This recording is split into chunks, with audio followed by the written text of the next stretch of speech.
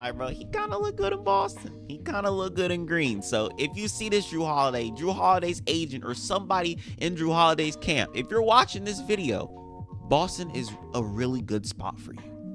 Boston's a really good spot for you. Just take my word for it. Take my word for it. They took my word for it. Oh my God, ladies and gentlemen, Jrue Holiday is a Boston Celtic. You know, I was sitting there, I was having doubts about what my team would look like right after the Damian Lillard trade went down. I was sitting there like, there's literally no way we're going to be able to beat a defense or an offense of Damian Lillard and Giannis Antetokounmpo. But the trade I thought was not going to go down, it went down. It went down, ladies and gentlemen. The full details. The Blazers receive Malcolm Brogdon, 2 first-round picks, 1 from the Golden State Warriors, and Robert Williams III. Now, I'm gonna need a second. I'm gonna need a breather. I'm gonna need a breather for a second.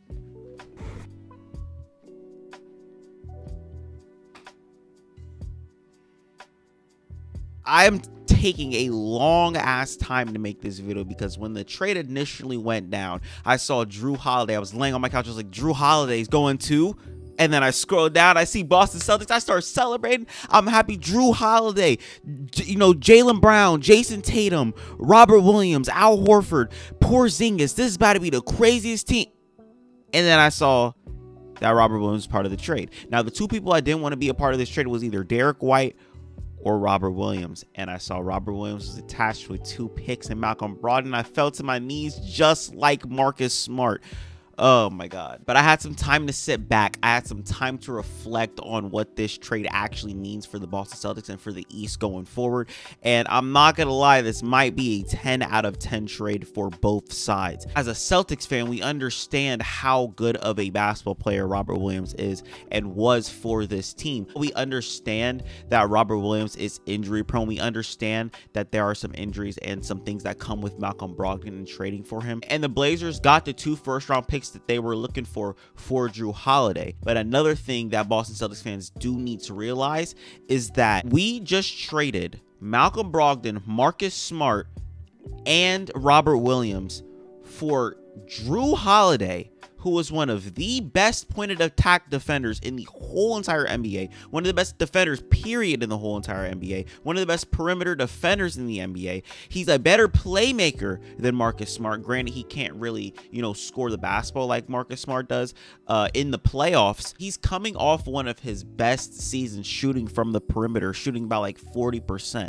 And another thing that dawned on me is that when it comes to playoffs, and not even just the playoffs, the season as a whole, when it comes to Jrue Holiday being on the Boston Celtics, his offensive load is not going to be as big as it was in like New Orleans or as big as it was in like Milwaukee, solely because the Boston Celtics have so many options on the basketball court that he's not even going to need to be able to shot create. You're not going to ask that out of him because you're going to be asking that out of guys like a Derek White, a Jason Tatum, a Jaylen Brown, a Porzingis. You know what I'm saying? So Jrue Holiday might fuck around and be like the 4th option to 5th option on this basketball team, and he's not going to be doing the things that he was doing on the offensive side on his previous teams. And that is another good thing about this trade because it minimalizes what Jrue Holiday is doing on the offensive side of the basketball. I really do like that. We're only going to really be asking him to initiate the offense and knock down that 3, and that's something that Jrue Holiday has shown that he can do.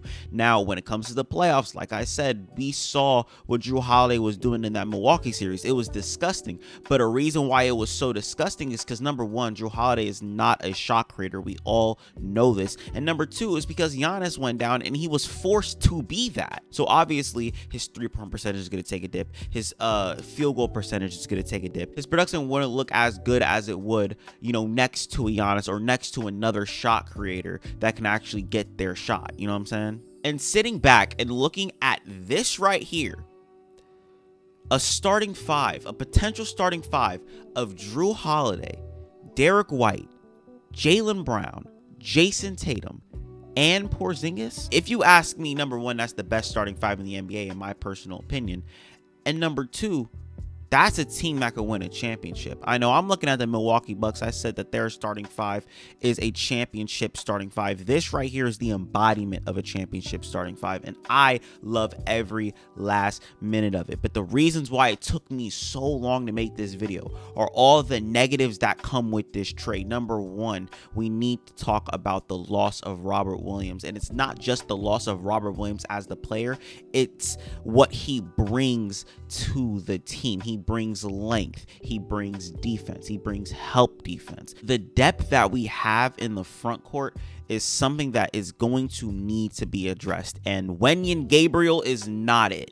That's not what we're going to need to do. Me personally, I think we should go ahead and just get Daniel Theis once again. You know what I'm saying? When in doubt, get Daniel Theis back on the team, and I think that that is the perfect move for this Boston Celtics team, because it's not really, you know, a needle mover, but it's a body that you will need just in case a Porzingis gets hurt, just in case an Al Horford gets hurt. He's not playing the way that he was playing back in 2022 or 2023. I don't know if there was another way to get Jrue Holiday on this team without giving up Robert Williams. I don't know if there was, you know, teams around the league, you know, offering better packages, so we had to up our value.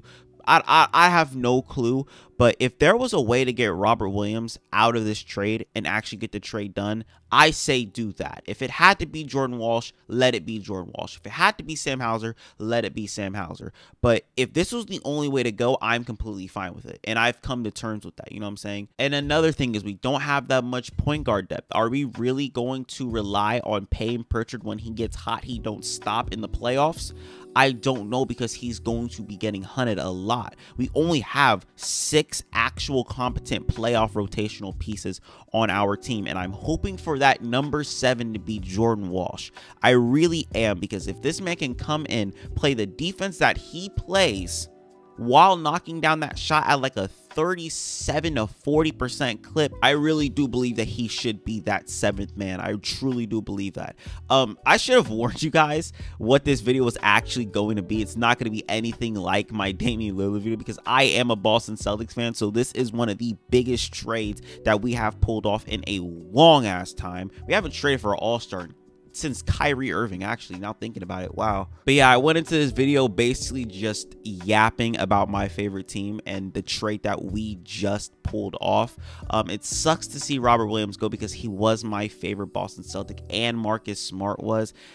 It's just, this shit better pay off. I'm gonna be really honest with y'all. This shit better pay off, because if Porzingis gets hurt, if Jrue Holiday flames out in the playoffs, if Jaylen Brown still don't got that left, if Jason Tatum wants to be inconsistent again, then it's gonna look bad for the Boston Celtics. And to be honest, on paper, man, whew, nobody's beating this damn team. I am so ecstatic. I've convinced myself that Robert Williams going wouldn't be really the worst thing in the world, because I have a prediction and I'm gonna get it off right now so we can come back to this in June like we did last year with the Denver Nuggets. When the Boston Celtics are playing basketball in June, I'm gonna be sitting here telling y'all I told you so, because it's not just the continuity that's gonna be built within these 82 games. It's gonna be a mixture of talent, skill, leadership, and just overall heart. Jrue Holiday just got traded from the Milwaukee Bucks. He's got a chip on his shoulder. Jaylen Brown and Jason Tatum are both fed up. They got a chip on their shoulder. They want that championship. Porzingis, all you need to do is just prove that you could play basketball for a full season without getting significantly injured. He's got a chip on his shoulder. Al Horford, he had a bad shooting performance in that Miami series, and people were calling him a fake shooter. They were calling him washed. They're calling him old. These are all things that the Boston Celtics are going in to this NBA season with. So one thing that I do want to say before this video ends, and it's just like the Dame video, we got to talk about Miami for a second, because all the Miami fans that were whining and crying that Joe Cronin, is that his name? Jim Cronin, Joe Cronin, didn't take Pat Riley's deal.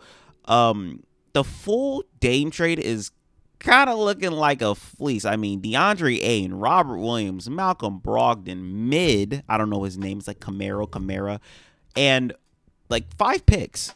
I'm sorry, but I'd rather have what they got rather than Tyler Hero, Jovic, and 3 first-round picks. I don't even know if they offered Jovic, but that's what happens when you don't have assets to get a superstar in Damian Lillard. I'm sorry. You got to look at Pat Riley on that one. He's washed. But Brad Stevens isn't. That's all I got for y'all today. Hopefully you guys enjoyed this video. Hold up, I am not done. I don't know how they're gonna, use Robert Williams and DeAndre Ayton. I do not want this man, Robert Williams, backing up DeAndre Ayton. I really don't. And the reason why I say that is because Robert Williams is way, way, way more than just a backup center in the NBA. He showed it while he was a starting center on a championship contending team in 2022. He can do it. He's shown you that he can do it. He deserves to be a starter. And DeAndre Ayton has already said, hey, I kind of like playing the 4. The 4 is my position. He said that, I think, coming into the league. And maybe he's going to play the 4. Maybe Robert Williams is going to be the 5. But that's kind of, neither here or there because Robert Williams is more of a help defender. I'm yapping. Let me get out of here. I'll see y'all later. Boston Celtics won the trade. Boston Celtics won the offseason. Fuck Damian Lillard. Fuck Giannis Antetokounmpo. The Bucks are going down. This is going to be World War III in the Eastern Conference. I'm still talking. I don't know why I'm still talking. I got to get out of here. I'll see y'all later.